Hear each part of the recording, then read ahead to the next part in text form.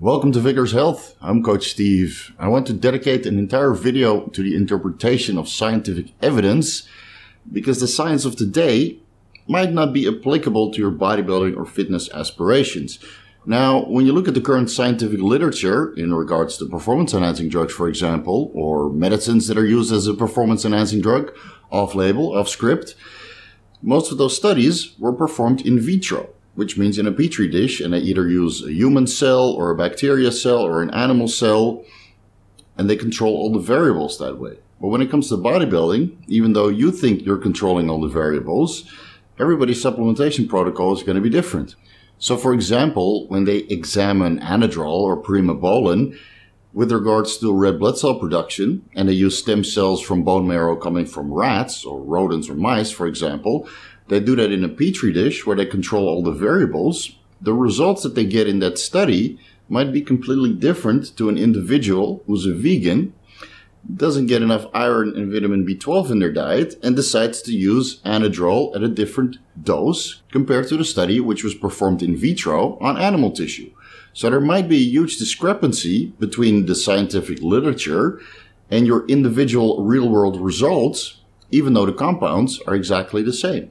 So you might not get the same results based on what you've read and researched on PubMed, Google Scholar, Science Direct, because sometimes the real-world application varies differently from the scientific evidence, especially if that scientific evidence is only performed in vitro animal studies or in medical settings on humans. And you got to remember there's a fourth step here, which is the athlete. So when you go through the scientific literature, you'll have to look at it at a couple different phases. First, there's theoretical science, which forms a hypothesis.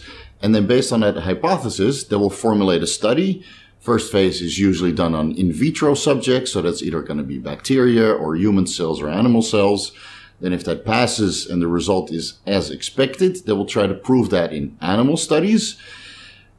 If that result is as expected, they will move on to human subjects, which are going to be clinical trials in most cases, if that's ethically feasible. So, for example, they did a DNP studies on women in the 1950s, and a large amount of those women developed cataracts. Now, in 2020, I don't think a study like that would ever get performed in human subjects again because it's not considered ethical, right? Because it's a herbicide, it's used in explosives, and a lot of people have died from DNP overdose. So keep in mind that these obscure, niche, and perhaps unethical studies which were performed before the Anabolic Steroid Control Act of 2004, they might not be replicated today because it's considered unethical. So you can't really prove if those studies from the 50s, 60s, 70s, or at least before 2004 still hold up today. If those results would still be replicated with a follow-up study proving or disproving whatever results they got back then.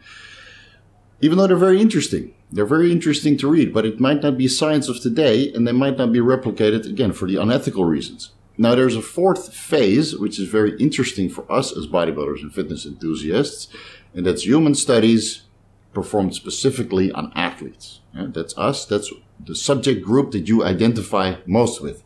So when you look at all the subject groups in humans, for example, if you're a man, an enhanced man that's athletically inclined and goes to the gym regularly and follows a diet, structured, yeah, you take care of your supplementation, etc., everything is controlled, your samples, your individual sample size is completely different than examining cancer in postmenopausal women of advanced age. So let's say the women are between 50 and 75. They're all postmenopausal. They developed breast cancer. They were prescribed either mastrone, tamoxifen, aromatase inhibitor, and they got certain results. Yeah. So that sample size is completely different than your individual and current situation. So you can draw a conclusion and read through the study and go over the results and all the testing parameters and analysis. But whatever results they got in that study might not be applicable to you. Keep that in mind, because you don't want to cherry pick these articles expecting a certain result, and that when you try to replicate this result in the real world, it's not going to happen. We can take the now very well-known Cargreen study, for example, which was performed on gene-mutated mice, which are now genetically inclined to develop colon cancer. And in this study, Cargreen was shown to increase the rate of colon cancer development again, in mice who are already genetically predispositioned to colon cancer, further compared to not taking cardarine. Yeah? So they're already going to get colon cancer, and cardarine accelerated the rate of development.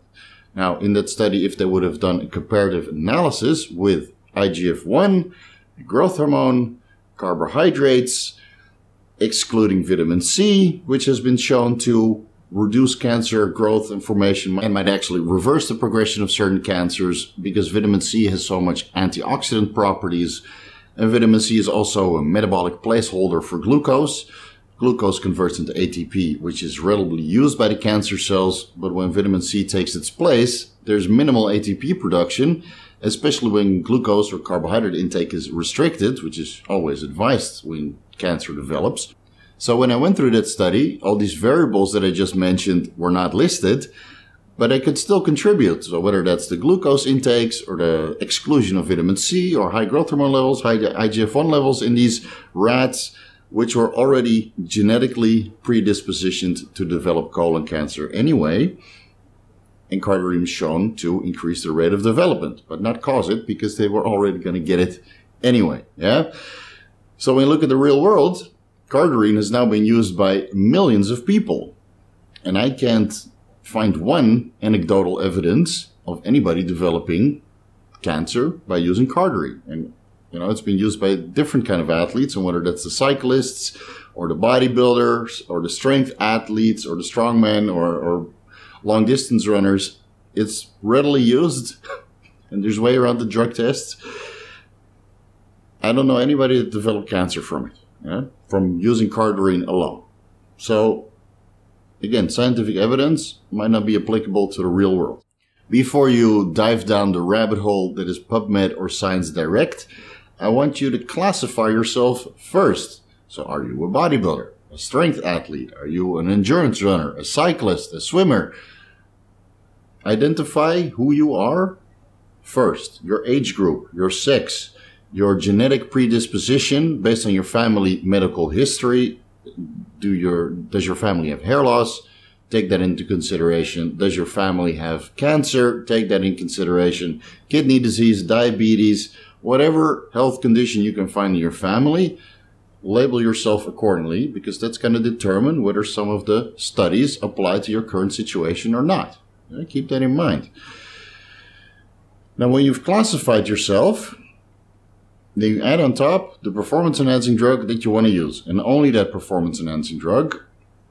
Because the problem is, performance-enhancing drugs, for example, if they're examined on people, and if that's women, then testosterone is not in that equation. So, primabol, anadrol, anavar, nandrolone, winstrol, halotestin, all of those compounds that are FDA approved and used in clinical settings to cure people medically, those have been examined extensively. So you'll be able to find a decent amount of human studies, and most of them are going to be for specific illnesses or medical conditions. Yeah?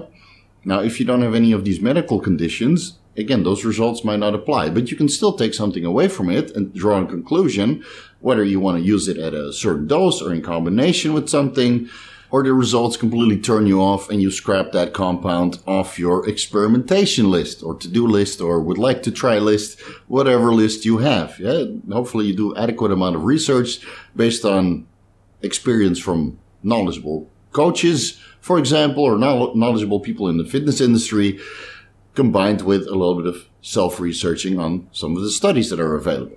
And then when you find a couple studies that are actually applicable to your current situation and match very, very well compared to who you are as a person and the compound that you want to use, and the study is examined that in very similar settings, and now you can't go by the abstract, because the abstract might give you different results or draw a different conclusion compared to reading the entire study. So when you look up the studies on PubMed, they have a title, they have the authors, the date, the sample size, and the sample subjects. But even then, sometimes they don't even list that.